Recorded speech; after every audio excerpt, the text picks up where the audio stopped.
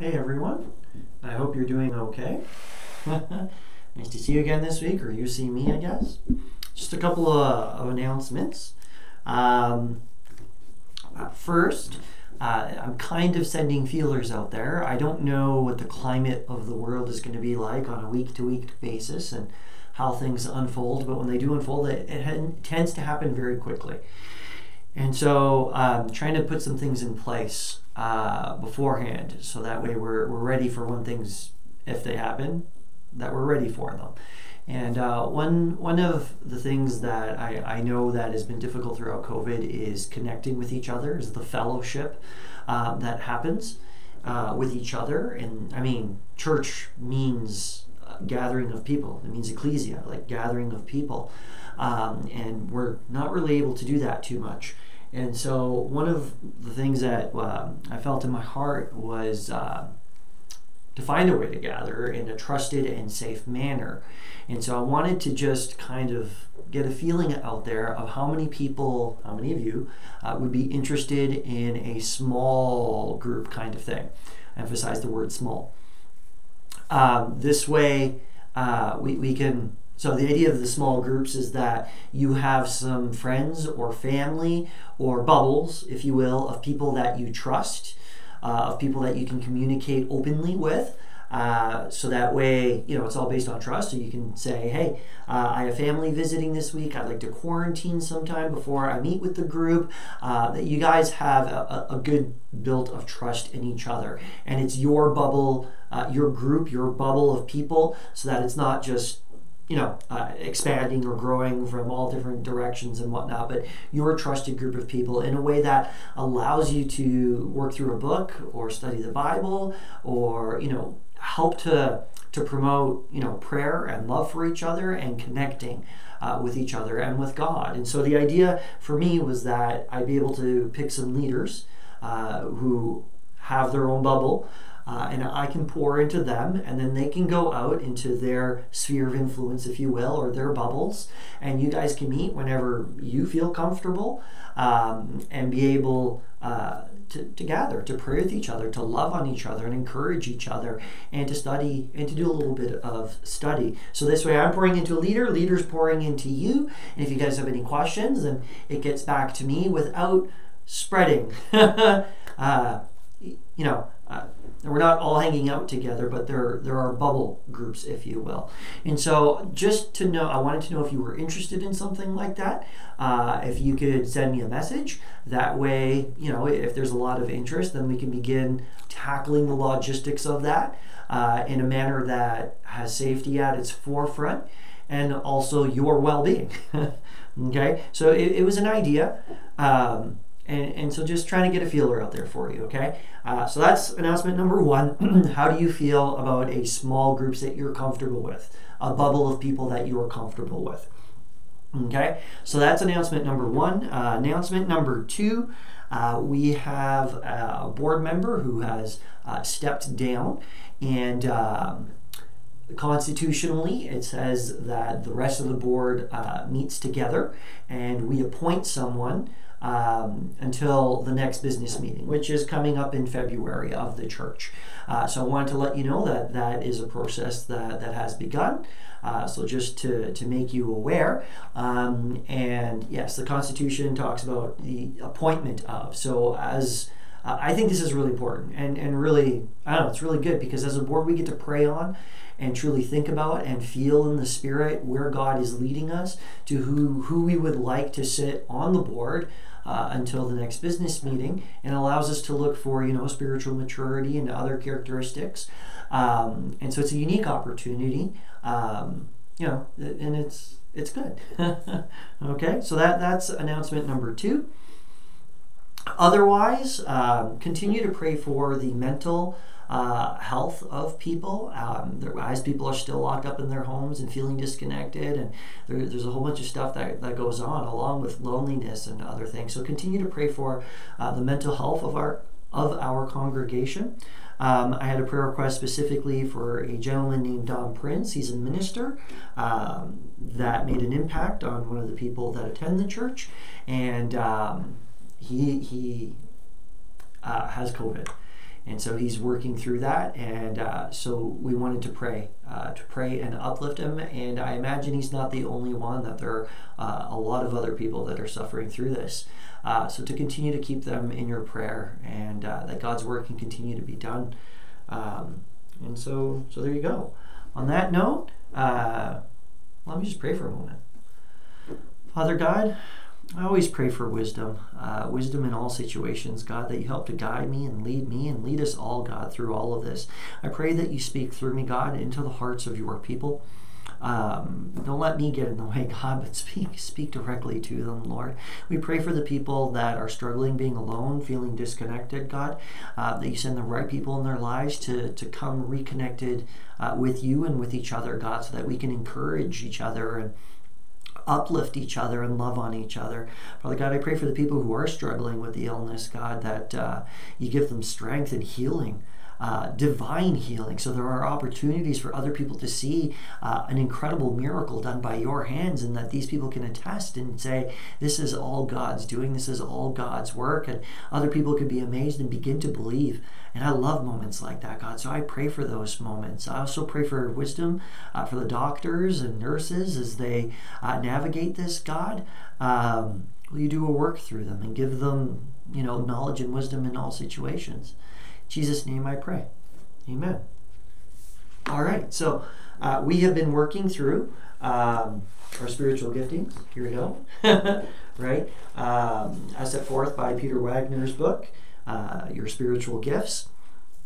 And I've enjoyed, even this past week, working with some of you, being able to explore some of the way God has gifted you. And it's an exciting process because you get to see how God has made you unique in your own way and gifted you in a way. And as you begin to discover giftings, it gets exciting because the more you learn about yourself and about them, the more you can grow in them. So like when you first take the test, I remember when I first took it, I had like lots of 8s and 9s, and I was like, my goodness, I feel like I have no gifts at all. But as gifts began to be identified, and I learned that that was a part of who I was able to then train in those gifts and work on them and passionately begin to build them up, so that now when I go back and I take the test, I have like numbers that are like 13, 14, 15, and I'm a lot more confident in those gifts. It's fun to go through that process because God reveals to you a part of who you are, and then you get to work in that and build up in that, and it's a fantastic process. So I've enjoyed with the people that I've had the opportunity this past week to work with that. Otherwise, for the rest of you, don't be afraid to give me a shout. I'd love to meet with you and spend some time with you, discovering a little bit about who you are. Okay? Fun times. Okay, so this week I wanted to talk about evangelism. Now, personally speaking, evangelism is one of my higher traits that I score highly on. And I'll give you the exact definition in a moment. But for me, a large part of what evangelism is reaching people in such a way that they receive. And there's a key to that, because I know that there are people that go out and they try to reach people for Christ.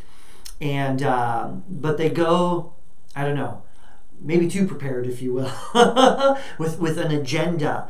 And they, like, granted, everyone should be able to have a little bit of evangelism and reach out to people, but each person is a little bit different. And if they're not receiving, right, then it's not actually evangelism, because you're not actually reaching them. You might have the message of Christ, but if they're not receiving it, evangelism isn't actually happening. So it's being able to reach people with the message of Christ in such a way that they receive and they begin to grow in who Christ is, they themselves. Okay? So, from the book, it says, the gift of evangelism is the special ability that God gives to certain members of the body of Christ to share the gospel with unbelievers in such a way that men and women become Jesus' disciples and responsible members of the body of Christ. And so there's kind of two parts to this, because they have reached, right, and they've begun to understand the message of Christ, but then becoming a disciple is like a step further, because now they're beginning to walk in Christ's footsteps, and they're beginning to grow in that direction. So it's not just reaching, but it's also having an effect that allows people to grow closer to God. Now, when I think of evangelism, there are different ways of evangelizing to people, of reaching out to people, if you will. I think biblically, when Peter got up and he preached a message and it says that 3,000 people were saved, that there is a power of the Holy Spirit, a presence of God that people begin to feel, and they know that there's something beyond what they can sense normally, and it resonates with them spiritually. And so I call this presence evangelism, if you will, and people begin to make a decision for Christ without fully understanding who he is, and then begins a discipleship process where they begin to study and learn, but they make the decision first because they know that something deeper is going on. Okay, and so there's like presence evangelism. Then there's something called proclamation evangelism, and that is to make known the Word of God in such a way that it's understood, but whether or not people become Christians doesn't matter. You're there to proclaim God's Word, right? And so they receive it, but they haven't necessarily made a decision one way or another. So it doesn't really include building up disciples, and it's about reaching people through the message of Christ, but it kind of stops there. And then there is this one. It's called persuasion. And it's the idea of debating and talking about and really delving into things and evangelizing a person until they've made a decision. And if they've made a decision against, then your job isn't done yet. You're going to keep on trying and pushing and until they begin to, come alongside and making a decision. Okay, now there's pros and cons to a little bit of each of those. Okay, some people are already like, oh boy, I don't like this method, or how does that method even really work, or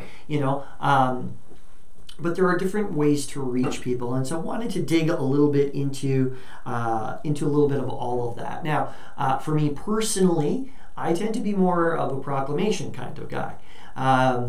So now it's interesting because as a pastor, it is my job to equip people for God's gifts and to edify the church and to reach out. So I am invested in the longevity of people's spiritual well-being. But my evangelist heart, when I reach out into the world, I tend to talk about God. I tend to talk about how he has made me who I am, and I talk about the stories of my life, and I reach people in that way. And I hope I get an opportunity to invest more, but I come from the understanding that sometimes I'm going to enter someone's life and plant seeds. Sometimes I'm going to enter someone's life and water those seeds and begin to invest in someone. And sometimes someone's done all that work already, and I'm there to help cultivate a harvest and a firm decision for Christ. So I see it as more an investment or long-term kind of thing, and I try to gauge how God wants to use me in that situation. I think of it as a scale, and I'll get more to this later on, but I think of it as like a -10 to 10 scale, okay? As in not for God at all, and then, following God with all of your heart, soul, mind, and strength, 10 over here and -10 over there, 0 being somewhat indifferent. And I think that sometimes God may call me to reach someone who's a -10 and wants nothing to do with God, and be able to reach them, to bring them to be a -9. That's not a huge jump. That doesn't sound like I've done huge strides and really reached the person, but if they have not been able to get to -9, then the next person who's going from -9 to say -6 wouldn't be able to do what they were going to do, right? And so I feel like each step of the process is immensely important. And sometimes it takes a little bit longer, and sometimes it can happen instantaneous, but that's more all up to God, and that we need to serve in our reaching out and be sensitive to where people are at. So I tend to fall a little bit more on proclamation. I love stories. It is a part of who I am, and I think that the whole story thing, I look at it as I want to be a part of someone else's story, as in they can look back on their life and say, there was a point in my life I didn't believe in God. I didn't like God. I wanted nothing to do with God. But this person came into my life and something began to change. And then you become part of their story. It's like having a lady who tests out church. She tests it out. It's like, oh, I don't know about these people. I'm not sure about this place. I'm feeling very uncomfortable. And they come out a couple of times, and then someone finds out it's their birthday, and they bake them the cake, and they come to church. It's like, yay, we're so happy it's your birthday. Now all of a sudden they're like, oh my goodness, these people actually care about me. This person took the time to make me a cake, and now I'm not so afraid to come out to church anymore. And so, I understand that these people, maybe they care for me a little bit. And so they start coming out with a little bit more encouragement, and it's not such a scary thing. And later on in life, when they look back, they're like, I will never forget when this person made me a cake. And you may think of it as such a simple and small thing, but you have made yourself part of that story because you were obedient to Christ in doing what he had asked you to do to reach out to this person. And even though you may have been the one who brought them from -10 to -9, may not seem like a huge jump. You didn't take them to number 10, positive 10, right? You just took them one number closer to God. But that's what may have sparked the rest of their journey with Christ. And so I feel like we need to pay attention for those moments of when we can pour into someone's life and be a part of their story.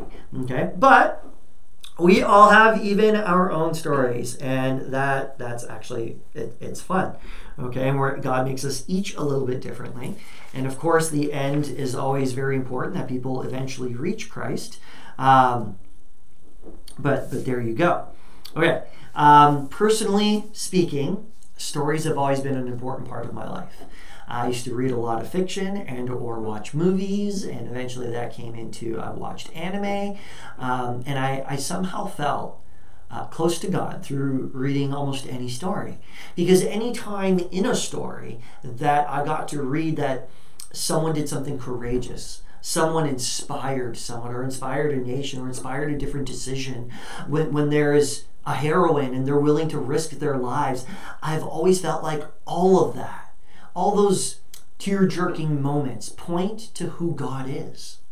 And so I think of Optimus Prime in Transformers, who's willing to sacrifice his life to give humanity a fair chance at making their own good or bad decisions. And I'm like, wow, that Christ sacrificed his life for us so that we had every opportunity to turn to him. And so moments like that, in every story I've ever read, I've always somehow felt like it reflects who God is. Now, those moments of true inspiration are moments that I recognize my God who loved me so much that he came down to die for me. And I've always related it in that way. It's always pointed me towards God. And so I came to a point where when I got into anime, that I found out that people dress up as their favorite characters. And I was like, oh my goodness, this is a little bit crazy, but it sounds kind of fun. And so at the same time, I felt like, what a way to reach people. Can you imagine being, so you're an evangelist, okay? And you're trying to reach people, and one of your passions that God has given you is fishing, okay? And you drive down the street, and you see, spread apart by maybe a couple kilometers, you see people with fishing rods, and they're walking, and someone else with a fishing rod, and someone else with a fishing rod, and it's your passion. It's like, my goodness, God is giving me an in. I just get to be here, and I can talk to them about fishing, and then, maybe somehow I can talk about, how God was a fisher of men and tried to reach people and train people and teach them about love and so can you imagine picturing all of a sudden people with fishing poles everywhere? And it's like, oh my goodness, God's giving me a huge opportunity. And so in the same way, I fell in love with certain heroes, and I made a costume that for me, I felt a connection with a character who was willing to sacrifice his life to save someone. And so he had angel wings and a 4-foot sword and a breastplate and chainmail. And so I made a costume to represent all of that. It was a lot of work. And then I remember the insecurities that I felt. it was terrifying. Okay, I remember being in the basement garage, parking the car, opening up the trunk, and then slowly putting on these pieces of armor and my costume on, and being terrified. I'm like, because I had gone to a convention before, and I noticed that almost 1 in 3 people were dressed up. And so it was kind of exciting and terrifying. And so now here I am about to take part in this. And I'll never forget that, that day of just how insecure I felt. I felt foolish. And so then I came out.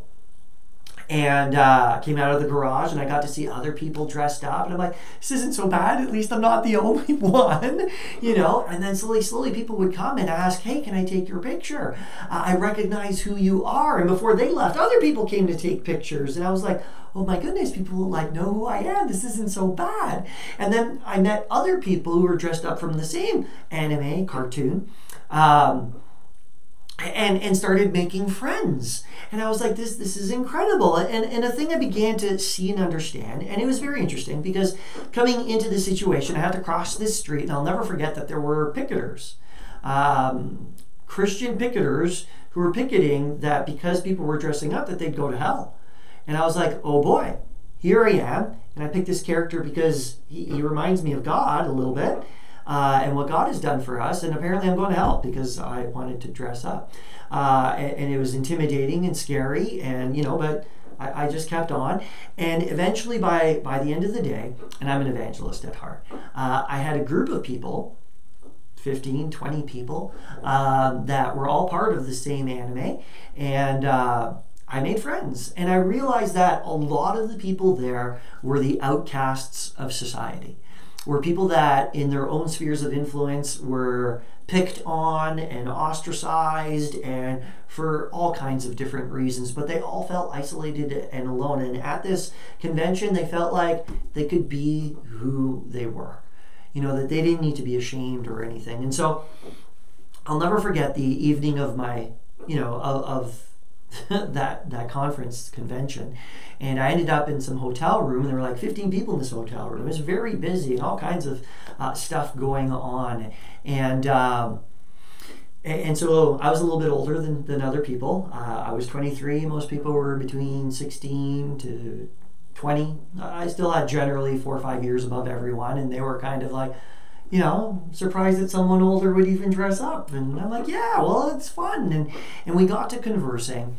And they wanted to know about me and my family. I was married and had a child, and so they wanted to know about my family and stuff. And then eventually comes out the fact that I was a pastor or in ministry.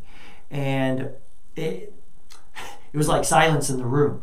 People's alcohol bottles kind of slipped behind their backs like, oh my goodness. And in that moment, I seized the opportunity. It was like, listen, guys, someone might swear and be like, oh, I'm sorry. And I'm like, listen, I didn't judge you.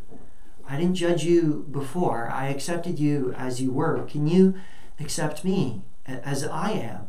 I never told you that, your swearing is wrong, or I wasn't here to condemn you or, to point any fault or anything. I was just here enjoying my day like you. Please don't make me feel super different. And right away they understood that even in that moment, I felt like the outside one, right? And so they all, I guess they were themselves, but they had seen something different all of a sudden.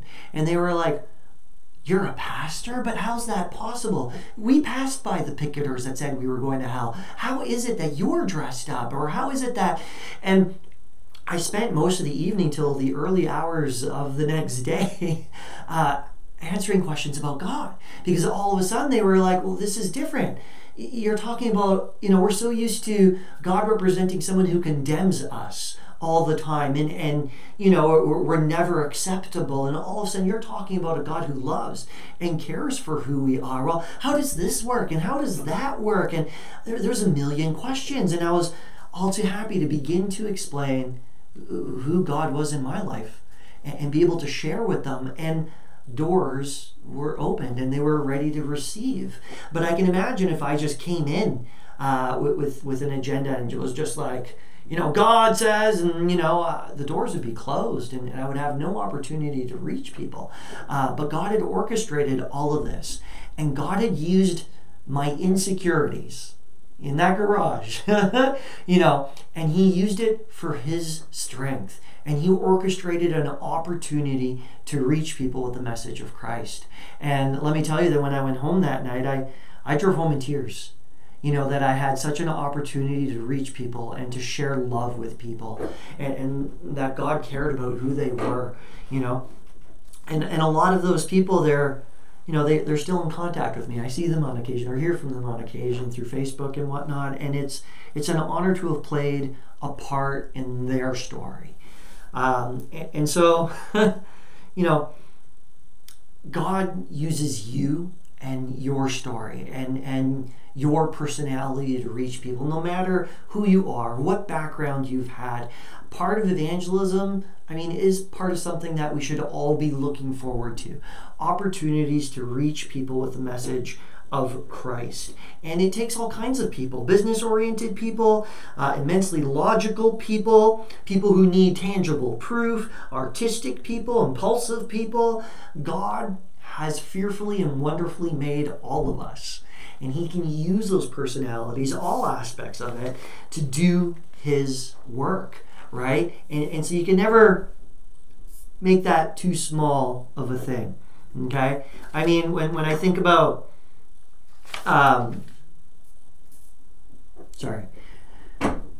I think about how God makes us each differently and how he uses that difference to make a difference in other people's lives.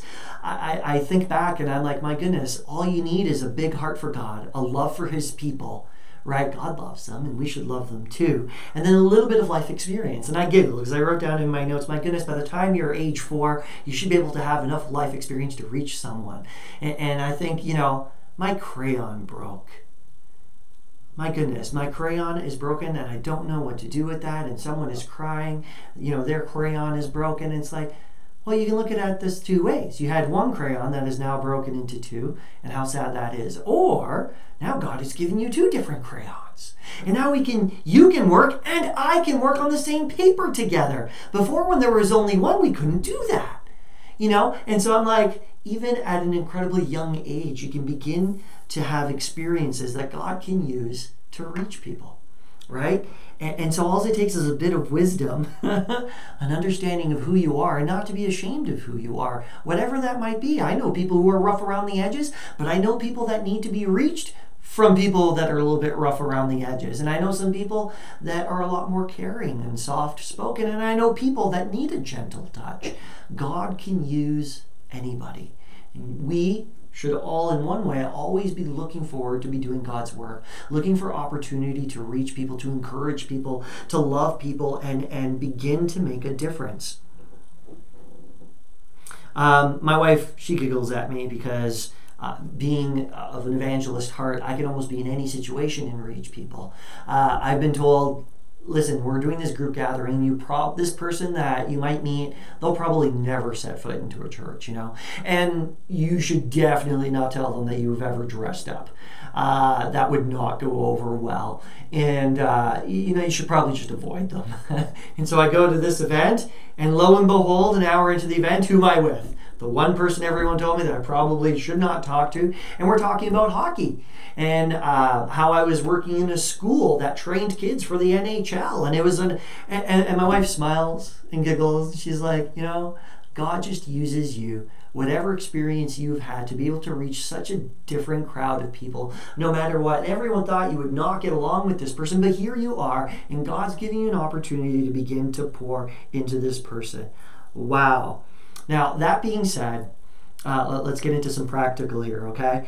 I want you to know that Jesus didn't have high expectations of people who did not know him. Okay, not of people who did know him, people who did not know him. It's not like Christ was like, oh, there's a sinful person, I'm going to avoid them like the plague, I'm not going to talk to them, they have missed the mark, I'm not going to bother with my time. If anything, Christ did the opposite. He spent most of his time with people who did not know him. Okay, and I think of Zacchaeus, and I'm coming from Luke chapter 19, and I wanted to have fun with this one. Jesus entered Jericho and made his way through the town. There was a man there named Zacchaeus. He was one of the most influential Jews in the Roman tax collecting business. Pay attention to how it's worded. Jew, influential Jew in the Roman tax collecting business. Wow, this is business. Ultimately, since Roman was in control of everything and the Jews were underneath the Romans, under Roman rule, if you will, that the way the Romans collected their taxes is not by sending Romans in to collect the taxes. That would make them feel like, big bullies, if you will, and they would probably cause rioting and stuff. So that wasn't probably the smart way to do it. The best way to do it is to get a representative of the people, for the people to be collecting the taxes. And so you would have someone who was Jewish to collect Jewish taxes. And it was a business. So it was along the lines of, we're not actually going to pay you for this, but you need to do this job because we need to collect our taxes. And so you could set your own wage. Now, you can imagine that by setting your own wage, what you thought was fair and what everyone else thought was fair probably did not line up. You made $100,000 this year. I feel like I should get $20,000 of that as payment, and the rest will go towards your taxes, and you owe $100,000 in taxes. And that person's like, what? I have to give you an extra 20 grand? No! Isn't the 100 grand enough that I'm paying my taxes? And it's, now all of a sudden, this guy's become a thief. And so that very much did happen for a lot of tax collectors. Since they set their own wage, they had an opportunity to become very wealthy from taking money from everyone else. Okay, so pay attention to how it's worded. He was one of the most influential Jews in Roman tax collecting business. And he had become very rich, which means most people didn't like him. He tried to get a look at Jesus, but he was too short to see over the crowds. So he ran ahead, climbed a sycamore tree beside the road so that he could watch from there. When Jesus came by, he looked up at Zacchaeus and called him by name. Only God could have known his name. I mean, you have this gigantic crowd. Jesus is coming through town. People are gathering all over the place, right? And Jesus looks up and sees this little man. And he says, Zacchaeus, he said, quick, come down, for I must be a guest at your house today. What? Out of all the people to pick, you pick Zacchaeus, the most influential, the most prominent, most influential Jews in the Roman tax collecting business. One of the big shots of people who steal. And you're saying, I have to be a guest at your house? Let's keep reading. Zacchaeus quickly climbed down, took Jesus to his house in great excitement and joy. The crowds were displeased. He has gone to be the guest of a notorious sinner, they grumbled. How could Jesus do this? Out of all the people's homes to go to, he picks the worst, the scum of the scum, and he's going to their house? You see, Jesus didn't he didn't see what they had done. He saw the potential that he created. He looked in their lives and didn't see all the errors, all the sin. He saw the potential that he had built inside of them, who he wanted them to become, right? The child that he had created, the giftings and abilities that God had placed there. And he saw the potential and the beauty that could come out of that. Not judgment and curses and no. Meanwhile, Zacchaeus stood there and said to the Lord, I will give half my wealth to the poor, Lord. And if I have overcharged people on their taxes, I will give them back 4 times as much. Legally, you give back twice as much. He doubles the double. Okay, he's like, no. It's not good that I give them back what I've taken and that I double that. I'm going to give back 4 times as much as I have taken. If I have cheated someone, I'm going to pay them back 4 times as much to my own personal sacrifice. Okay? And right off the bat, I'm going to give half of everything I own to the poor. Can you see the immense change that happened because Zacchaeus was chosen?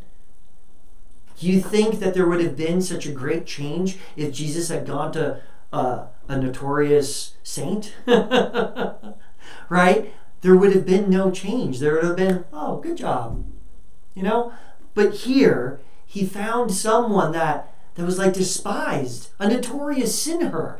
And he gave a new opportunity for a new life. And he gave them like a brand new life. Like everything changed about Zacchaeus. Jesus responded, salvation has come to this home today, for this man has shown himself to be a son of Abraham. And I, the Son of Man, have come to seek and save those like him who are lost. Jesus' goal was not to help out people who were already good. He looked at the people that were hurting, people that were lost, and he gave them a new beginning. Think of the woman who was caught in the act of adultery. Can you imagine her story? Let's look at Zacchaeus' story, right? I was a thief. I took from my own people. Everyone hated me, but God picked me. Jesus picked me. He wanted to come to my house.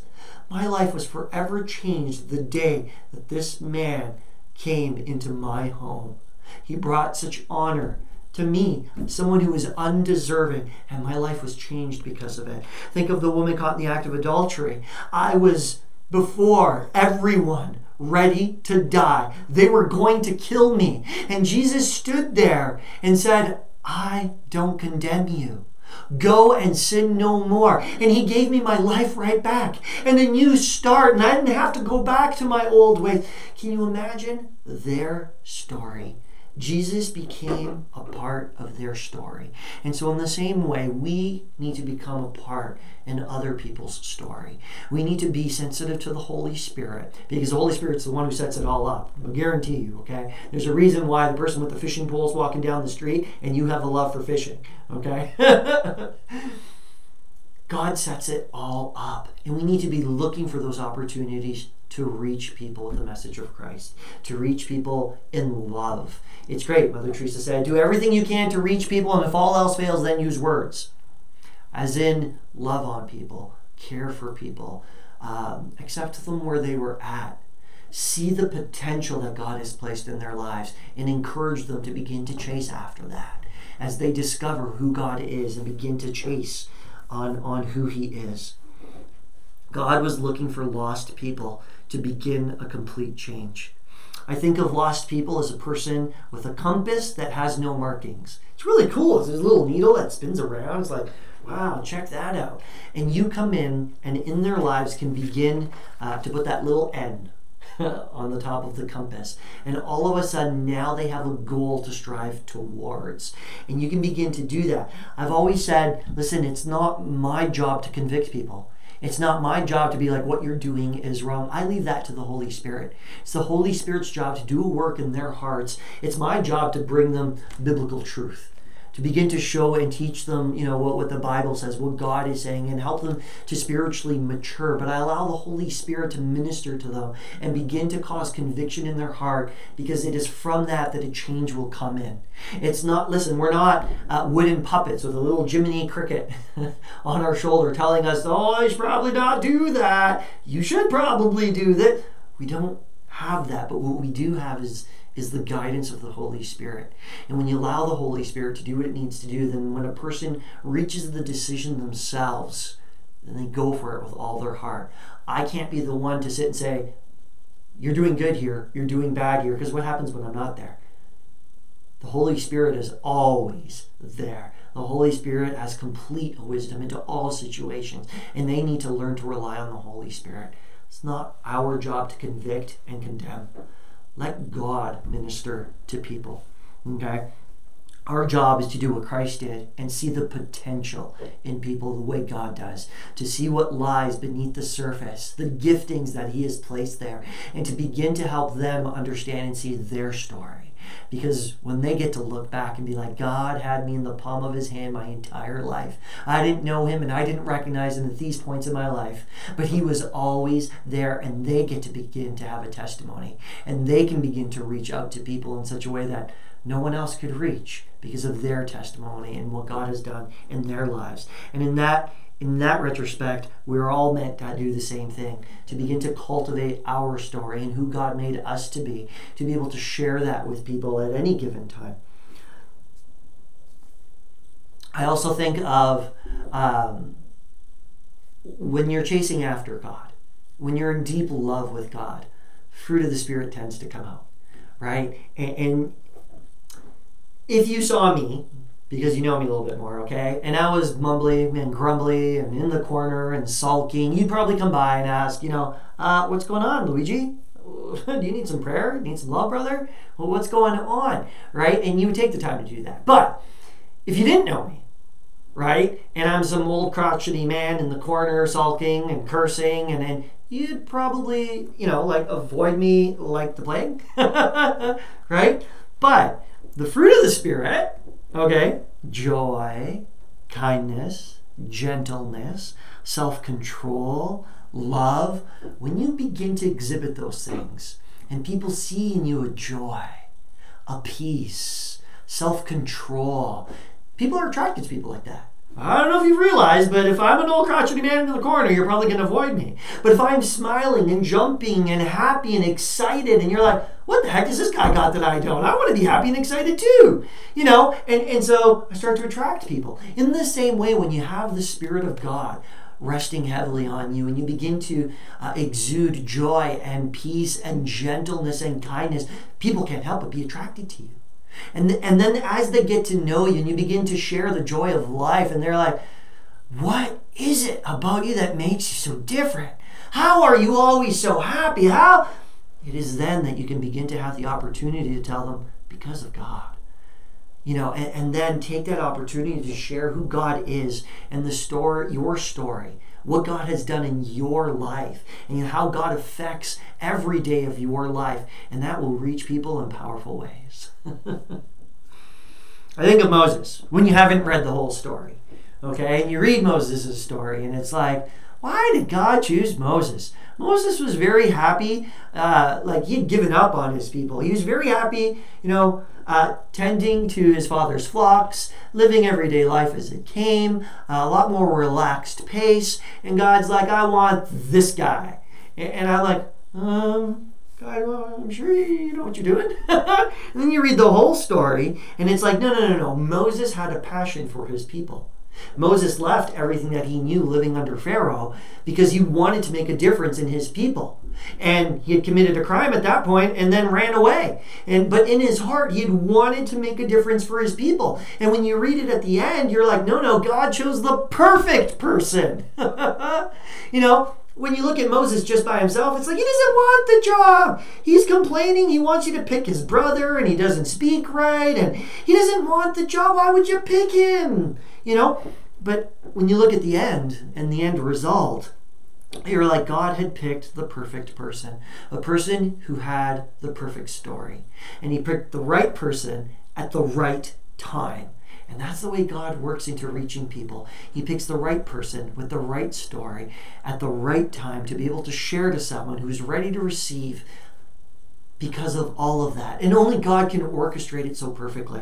But again, that is why it is so important that we pay attention to the people that we can reach for Christ. And don't forget, just because you took a person from -10 to -9 makes it no less important than the person who took someone from 8 to 10. And now they have given their all to Christ. Each step of the journey is important. And it's important that we obey God in every part of that. Okay? Now on that note, it's important that you have a story. That you're able to look back on life and be like, wow, God was here when. And that it's not like a 10-hour long story in case you don't have 10 hours to speak with someone. That you're able to be prepared to share who God has made you, okay? And I'm thinking of, so here's my bookmark, 1 Peter 3:15. I've underlined it. Instead, you must worship Christ as Lord of your life. And if you are asked about your Christian hope, what makes you different? Why can you smile? Why do you have this joy? Why do you have this hope? And if you are asked about your Christian hope, always be ready to explain it. Now, ... Don't forget the next verse, okay? But you must do this in a gentle and respectful way. right? You're not there to condemn other people because they're not where you're at. You're to love them where they're at, right? But you should always be prepared to explain the hope that you have in Christ, right? So you should have your story, how God has made a difference in your life. I think of John chapter 9, okay? When I think of stories, and I'm like, wow, this guy had it all, okay? And John chapter 9, verse 8 says this: his neighbors and those who had formerly seen him begging asked, isn't this the same man who used to sit and beg? Some claimed that he was, and others said, no, he just looks like him. But he himself insisted, no, I am that guy. How then were your eyes opened, they asked. And he replied, the man that they called Jesus. He made some mud, he put it on my eyes. He told me to go in Siloam and wash. So I went and I washed, and then I could see. Well, where is this man, they asked. I don't know, he said. Think of his testimony. There was who he was before Christ had made a difference. He was blind. He was a beggar. People recognized that in him. Then there was a moment that Christ made a massive difference. He came, made some mud on the ground, okay, spit in the ground, made some mud, put it on his eyes, and said, go wash up. Okay, sure. And he went to go wash. He was obedient to God. And he went to go wash. Then he could see. You just got an entire testimony right there. Who he was before God, the difference that God made in his life, and who he is now because God has changed his life. All that in some, like all one day. Jeepers. It's all there. It's like, I was blind. God came, gave me sight. Now, with my sight, I bring honor to God. Short, sweet, had it all. And people recognized who he was and that there was a difference and that God had made a difference. In the same way, we should all have a story. Our story of how God has made a difference in our lives. And you can't sit there and tell me that God's made no difference in your lives. If you know him, he has made a difference in your life. And you should be able to always explain how you can be so joyful and peaceful and have exuding kindness and gentleness with people because God has made a difference in your life. So it's important that we practice our story. So evangelism is the ability to reach people with the message of Christ in such a way. Now, don't forget that a lot of the message of Christ is an incredible and powerful love, is a redemptive story.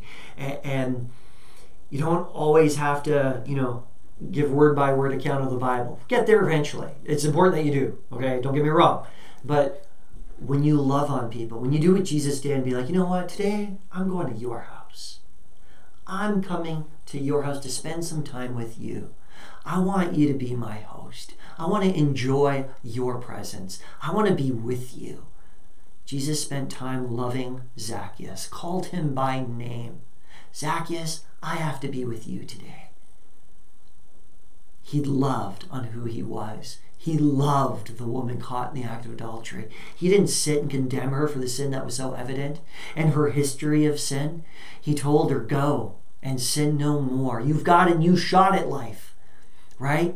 So have a story. Be able to love people. Always look for opportunities to care for and love the people around you in whatever capacity. And when God opens up the door, be ready to share your story. And be excited for being part of their story, of how they get closer to God. You should always look for those opportunities, and God has them planned well before we were even born. The differences that we were going to make in the lives of the people around us. Evangelism is immensely important. If it is your gifting, you need to be trained up in it, because you have a unique ability that when people who don't like God, don't know God, may not like him, that when you're around them, their hearts are open and ready to receive. That it's not just going out and, screaming at the top of your lungs about who God is and people being upset with you and walking away. You have a unique ability that God opens up people's hearts, and he gives you a specific word in a specific time to be able to reach them with the love of Christ. And evangelism is immensely important in reaching out. And there are incredible moments of where the Holy Spirit is felt and people get to know God instantly. There are moments where you're going to give biblical truth to people and begin to discipleship them. There are moments that you'll have to be able to dig up some proof, if you will, or some good arguments, and you will meet all kinds of people. And God will give you the right words in those times. And he prepares those meetings well in advance. Be true to your calling and begin to work in your calling. Once you realize you're an evangelist, you can't help but be excited to hang out with people that don't know Christ, because you wait and look for opportunity to bring hope and joy and love and change and new life in other people. Because the important part is eternity. Not so much what happens here on earth, but the important stuff is the eternity we spend with Christ. So the decision we make now is immensely important. Father God, I just pray that you give us incredible wisdom, incredible patience, love. I pray that the fruit of the Spirit just begins to exude around us, God, and you give us opportunity to reach the people around us, God, in a way that is effective, in a way that pierces their hearts, God. As Peter got up and spoke, it says that their hearts were pierced, that the words spoken in truth through the Holy Spirit pierced their very hearts. God, I pray for that, for my people, that you speak through them and into the hearts of the people around, that they can offer up hope, that they can share their hope and joy and love with the people around them. And people ask, where is this hope coming from? And you give us the wisdom and discernment to use the right words, God, to begin to pierce their hearts so that they can begin to understand that you do exist, that you do love them, that you do care, that you died for them. They were willing to be, that you were willing to die for them because of how much you love them. God, open up their hearts and their minds. Give us opportunity to speak into the world around us and give them hope that the world so desperately needs. God, continue to watch over and protect us in all that we do. In Jesus' mighty name I pray. Everyone said, amen. Amen. God bless you all. Thank you for listening every week. Looking forward to getting some time to speak with all of you. God bless you. Have a great week. Ciao.